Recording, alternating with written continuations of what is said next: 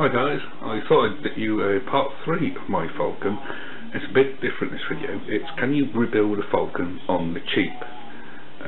Yes and no. This is far from original. If you wanted a minter, it will cost you an absolute fortune. So the parts are rare as rock and horse. I'm sorry for the English saying, extremely rare. And when they do show up on eBay or any other websites, they are ridiculously expensive, especially a few essential bits like the arms, rear arms, uprights, well, pretty much all of it then. So here's what I did with mine. Mine come off eBay, minus the wheels and a rather tired original shell, for about £60. It was very cheap, but I didn't realise what I was buying. It was a proper dog.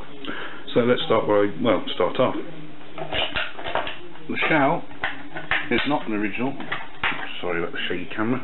The shell is a Camtech one, which is very impressive. It looks exactly like the original one. Very solid, very thick, and real good quality. And also, to be a bit retro this one, because I didn't have any masking tape, I actually hand painted it. Now inside looks very rough. It's probably how many of the original ones were painted, and I tried to do it in box art colours, but the actual finish on top looks very good. I'm very, very pleased with this. Now the stickers are not MCI, they are a very cheap version off eBay. They're more plastic, paper based. They're not the best, to be honest. The colours don't match, but when I first got this car, it was one of my first Tamiyas I rebuilt, so I didn't really know about MCI or anything like that. These were off my old Hornet because they were missing, and the driver is an old Hornet one I painted up.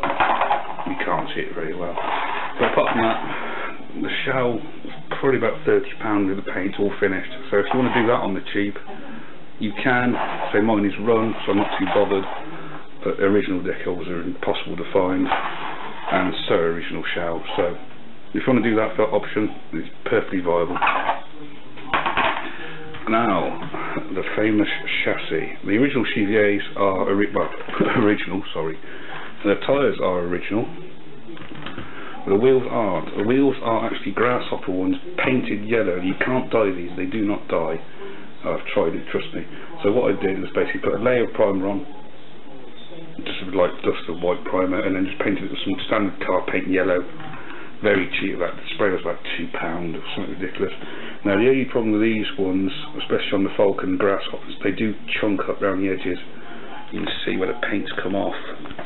So they do really chunk up these wheels for some reason.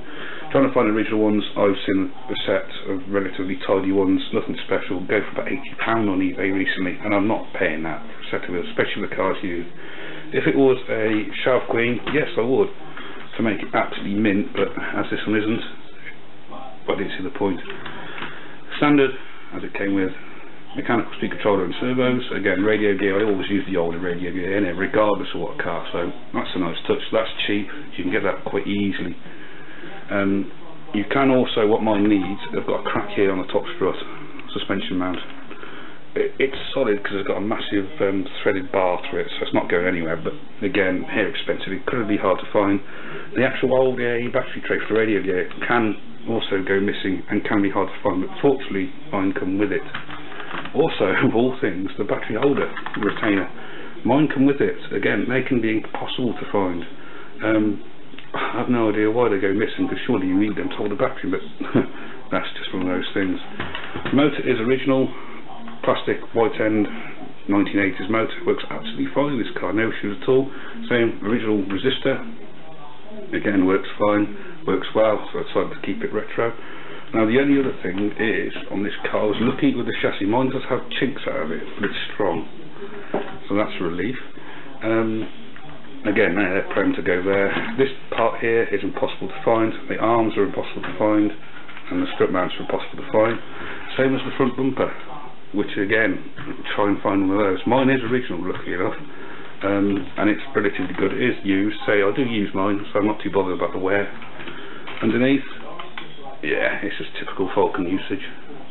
And then these yellow bits around the gearbox and the guards, they can be hard work to find as well. So this car is, it's one of those cars people always want to re-read, but whether Tamiya will do one in the end, we're not sure. We are just hoping and waiting, basically. Now these aren't AMPRO, the uprights and the arms are actually a cheap, I live in the UK, these are actually available 3D printed parts for about, well, very cheap. I think these each are about £10, and the arms, they're about the same price as well. They are slightly wrong, as you see, it's very odd camber compared to how the Falcon should fit, but again, for use, they are actually relatively solid. They might look weak, but they are a bit slacking on where they fit. But it works. If you wanted to use a Falcon and some cheap parts, all my original arms are completely shot, completely broken, useless. I just want to use it, and for use, they do look slightly wrong. Again, slightly different effect compared to normal smooth plastic.